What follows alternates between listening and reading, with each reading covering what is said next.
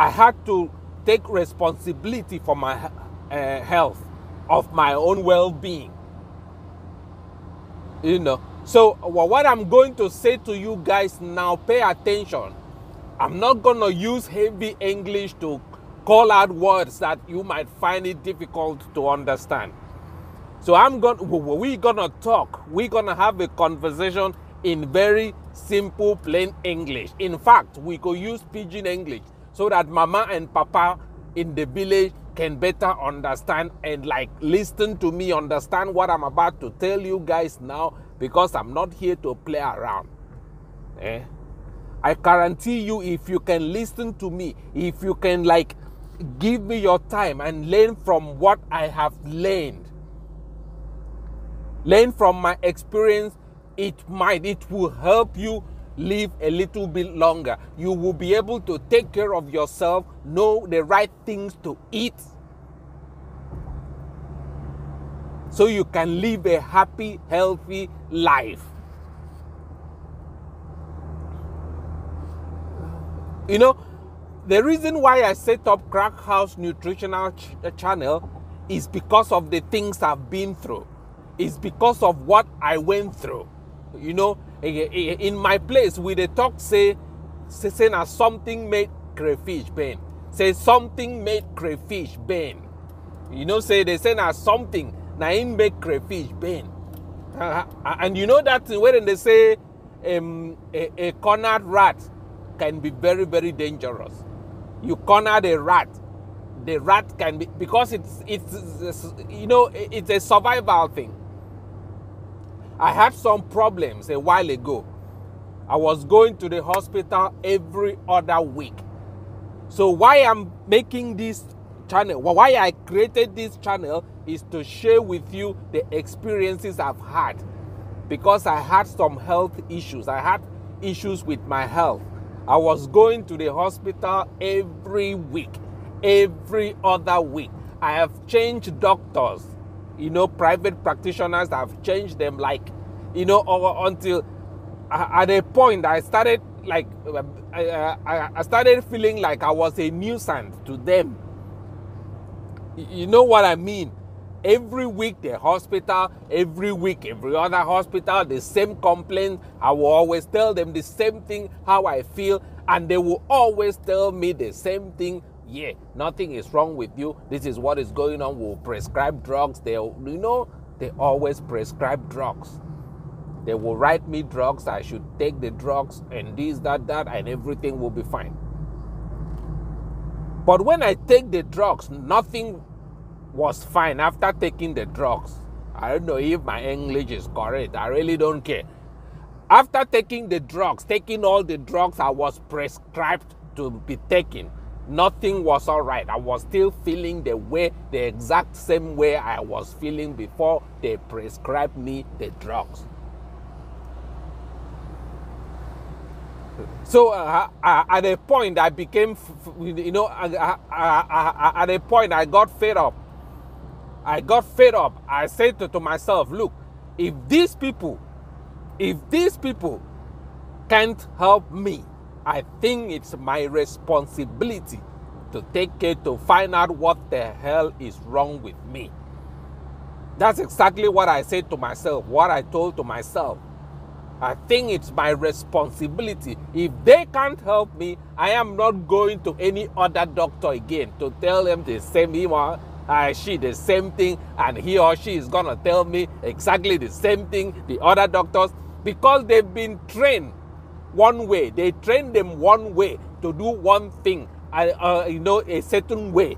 So they're all following that strategy. They are all following what they were taught at medical school. So I was like, no, I am not going to any doctor again. I have to take responsibility. I know I have to find out what is wrong with me. I'm going to tell you guys what happened, what I found out. So I started researching. I started doing some research. I started reading. I started, you know, I went online, look for videos, look for books on health and books on, you know, human anatomy, how the human body works. You know, see, me, I'm a very, I can be a very weird person at times. When I'm pushed to a corner, when I'm cornered, when I am in distress, I can do weird things. I can do things that you'll be like, for real. I was cornered, so I started researching. I started doing research. I started studying. I started learning. I was going through lots of videos on YouTube, going through lots of videos on the internet, going through lots of books written by professors, doctors, herbalists, traditional healers, voodoo doctors, you name them. See guys, let me tell you guys something. The thing that is worrying you, that thing that has been disturbing your life for the past God knows how long, it's got nothing to do with Holy Ghost fire. It's got nothing to do with the devil. It's got nothing to do with witches and wizards. I'm going to tell you what your problem is. I'm going to tell you what your problem is. Stop letting people fool you out of your hard-earned money.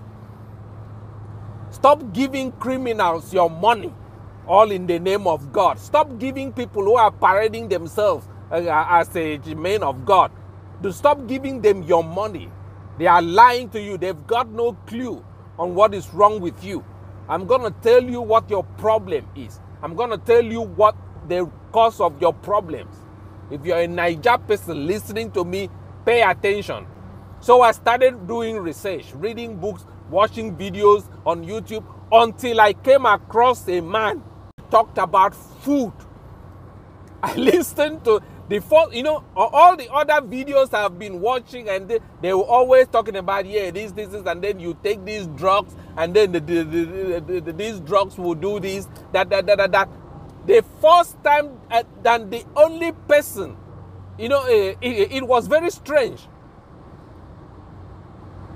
It was very strange. The first time I saw, he never mentioned drugs. He was talking about food. He captured my attention. He was talking about food. So I listened to Dr. He talked about food.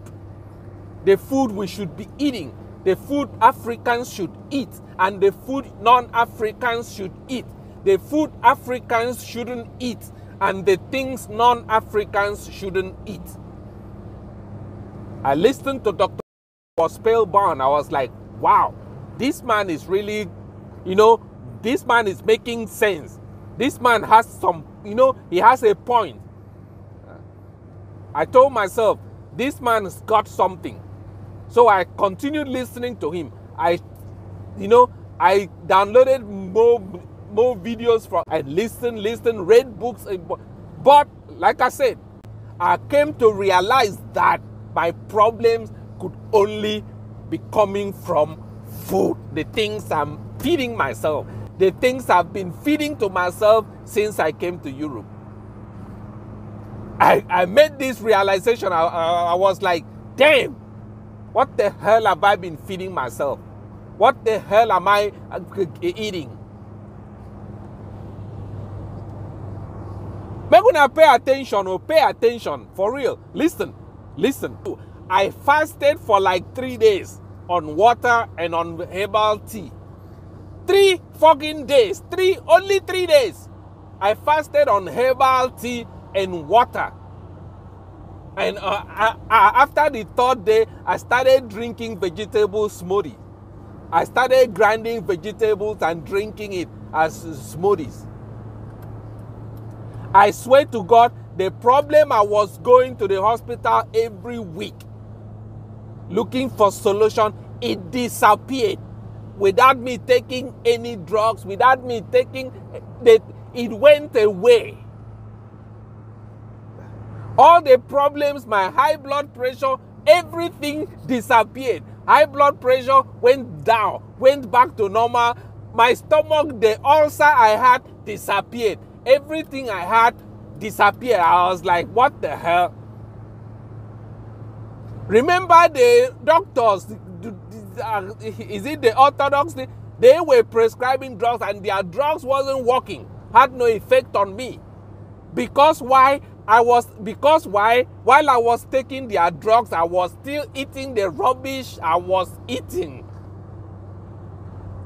You know, while I was taking the drugs prescribed to me by the hospital, I was still feeding myself junk food. I was still feeding myself starch and sugar. I was still feeding myself unhealthy processed GMO stuff. You don't ever wonder why be say your sick relative, your sick father, your sick mother, your sick brother, your sick uncle, sick person where you know, despite taking that person to the hospital, despite them prescribing thousands of drugs, despite them prescribing all the drugs on this planet for that person to be taking, at the end of the day, that person still ends up dying. Have you ever asked yourself why? Do you want to know why? Should I tell you why? The reason is the reason that your person, the reason you're still dying, despite taking all the medicines all your money can buy, is because they are not telling you what the right thing you should do. The reason is because you're not being told what you should do to make them medicine you're taking, to make them drugs you're taking works. Nobody has informed you on what you should do in order to make to help the drugs that you're putting into your body works. Because as long as you're taking drugs, no, you're taking drugs where them prescribe give you. But as long as you're still feeding yourself on healthy diet, as long as you're still on unhealthy diet, as long as you're still drinking alcohol, as long as you're still drinking cow milk, as long as you're still feeding yourself gari, fufu, pomo, rice and beans, goat meat, chicken, hog, cow meat, all those things, amala, and the rest of them, eating too much kusi or eating too much palm oil. As long as you're still living that life, eating soya every night on lots of spices, as long as you're still living that life, them drugs you're taking, them drugs where you they take, we're supposed to heal you, we're supposed to aid in healing you, them no go work. This is what none of them hospital is gonna tell you. In most cases, if it be say them no. If it be say them no. So if them no, how them go let you know? You've got to listen to people. You've got to pay attention to how your life, how your body works for a minute. Take out time, pay attention to how your body works for a minute. You take in food through your mouth. The food goes down your stomach. After a few hours or a few days, the food, some things popped out of your ass. You've got to pay attention how your body works. Why is it so? Pay attention and ask yourself, why is it so? How is it possible? How is this possible? How is that possible? How is it possible that you take in food through your mouth, it goes down your stomach, after a while, in some cases a day, if you're living healthy, a day or so, the residue pops out of your ass. Ask yourself, how is this possible? Because if you compare that to the vehicle you're driving in, it's the same process that goes on. You put fuel in your vehicle, you drive it, after a while, the fuel is... No. After a while, the fuel is exhausted. You put fuel in your vehicle, the fuel goes into the engine, works its magic, and something comes out of the exhaust pipe. Once in a while, you've got to service your vehicle. Once in a while, you've got to clean your plugs. Once in a while, you've got to change your plugs and air filter. And you've got to feed your vehicle, good motor oil. You've got to feed that vehicle good petrol. If you put water in that vehicle, it's gonna spoil that vehicle. If you put mixture of water and any other thing, it's gonna destroy your engine. Matter of fact, if your engine is running on petrol, and instead of you putting petrol in the tank, you put diesel, it's gonna destroy, it's not gonna work. It might work, I don't know. I've never tried before. I'm not gonna try it. I don't know. It might work, but it's not gonna perform the way petrol would perform because that engine was designed to run on petrol. I don't know if I'm making sense. So the reason why your person is still dying, the reason why your person still ends up dying after taking all the drugs you've spent money to acquire for him or her is because while you're giving that person that drug, you're still feeding that person rice and beans and rice and stew and amala and ekusi and akpu, pounded yam, gari. I'm not saying these things are bad. Let's not get things twisted and mixed up. I'm not saying eating those things is bad. I'm saying eating those things the way we eat them in Nigeria is dangerous. Eating those things the way we eat them is dangerous. We are eating them every day. And I don't really blame us for eating those things like that. It's because we don't know that we shouldn't be eating those things huge quantities every day. Because no one has told us that we shouldn't be eating gari starch every day. Sometimes 3 times a day. Nobody has told us. We've not been educated on the fact, say, we're not supposed to eat pounded yam every day, sometimes 3 times a day. Nobody don't tell us, say, we're not supposed to cook ekusi where be melon seed, where contain oil already. Then we still can't add palm oil on top of it.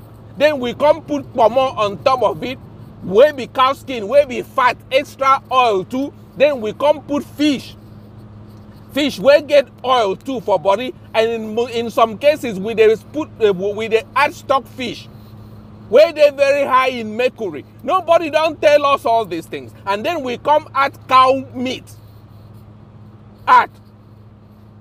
And then we come, because we feel say we are rich, because you feel if you eat like that, it means you're wealthy. It means you're doing well in life. That's the thing where we don't mess our head up.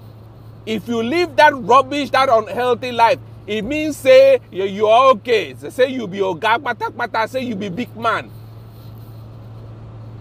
Pay attention. That is the reason why, that is why most of our people, they are, after eating all these things, they will be walking about with heavy tummy, with a heavy stomach, with huge stomach, like they are 7, 12, 10, 14 months pregnant.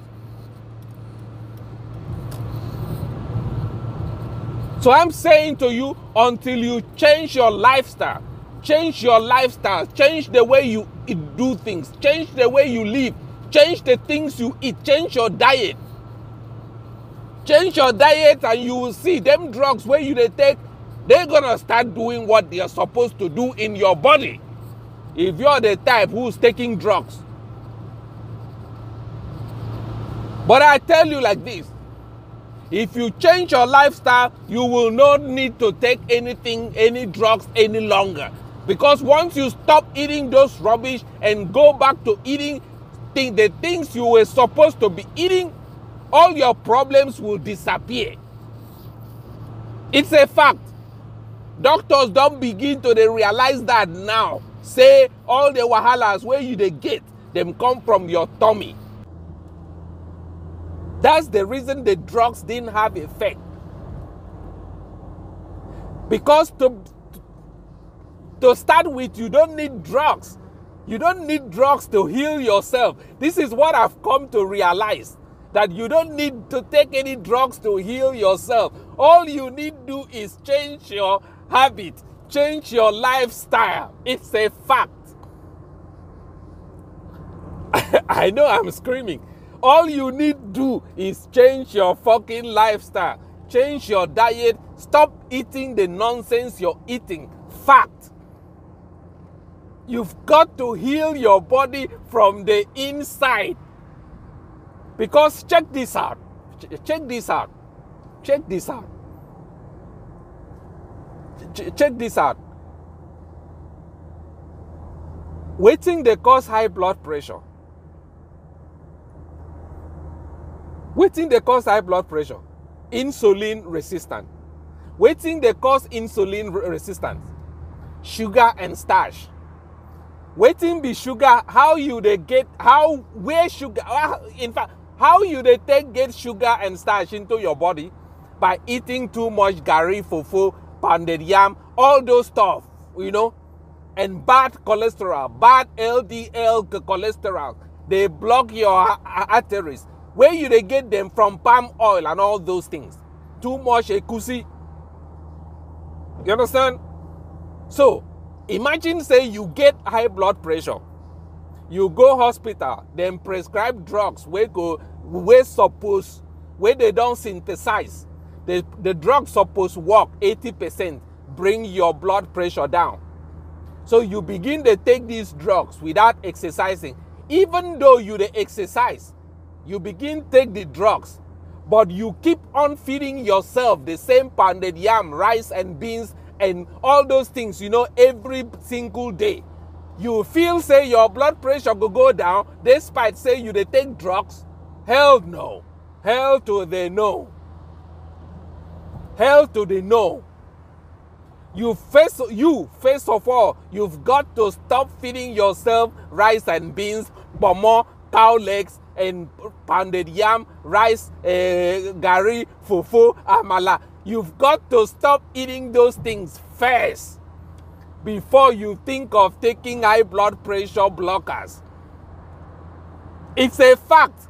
You know, after listening to Dr. Sebi, I was like, damn, man. I was like, damn. I've got to bring this info to my people. After listening to Dr. Sebi, and then I tested the idea, I tested the theory on myself, and it worked. It worked. I was like, no, I've got to bring this info to my people. I've got to inform my people. I've got to let my people know what's up. Because my people are dying. My people are dying, not knowing what is killing them. My people are dying blind. My people are dying blind. My people are dying, not knowing what is killing them. Somebody is sick in the village, has dementia. They carry and go hospital. They carry and go hospital. Then go give them drugs. But then the people for house go still they feed them garri and fufu every day. Why? Because them no know. Because them no know. Because that's the only thing they know how to eat. That is the only thing they feed themselves. They feed amala. They eat egusi soup. Still they cook with enough palm oil. Because they no know. Because you guys don't know. So somebody's got to bring this message to you guys. So pay attention. I'm Henry Crackhouse. Like, share, and subscribe so that you could get enough notification anytime we are drop videos, because I could drop this kind of videos from now on. Make I enlighten my people so that make my people also follow, try live a little longer for this our planet, you know.